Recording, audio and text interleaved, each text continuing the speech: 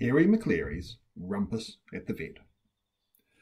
Down at the vet's there were all kind of pets, with troubles and woes from their ears to their toes.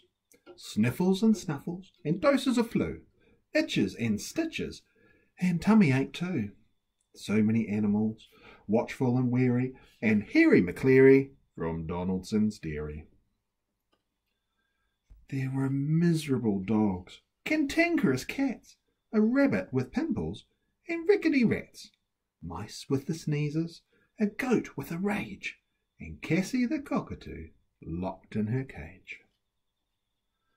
Cassie had claws and a troublesome beak. She saw something twitch, so she gave it a tweak. She pulled it so hard that she plucked out a hair, and Harry Maclary jumped high in the air. A bowl full of mice was bundled about, over it went, and the mice tumbled out.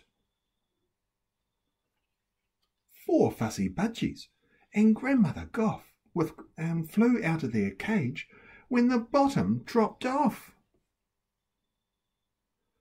Grizzly Macduff, with a bottle-brush tail, leapt out of his basket and over the rail. The Poppadom kittens from Parkinson Place squeezed through an opening and joined in the chase. Barnacle Beasley forgot he was sore, and he bumbled and clattered all over the floor. Then Custard the Labrador, Muffin McClay, and Noodle the Poodle decided to play. They skidded and scampered and slid all around, and bottles and boxes came tumbling down. What a kerfuffle!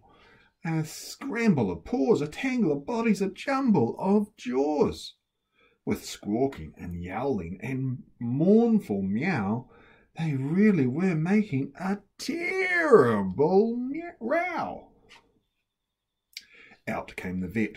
"I'll fix them," she said, but she tripped on a lead and fell over instead. Geezer, the goat, crashed into a cage. He butted the bars in a thundering rage. Cassie got mad. She rattled her beak. She saw something twitch, so she gave it a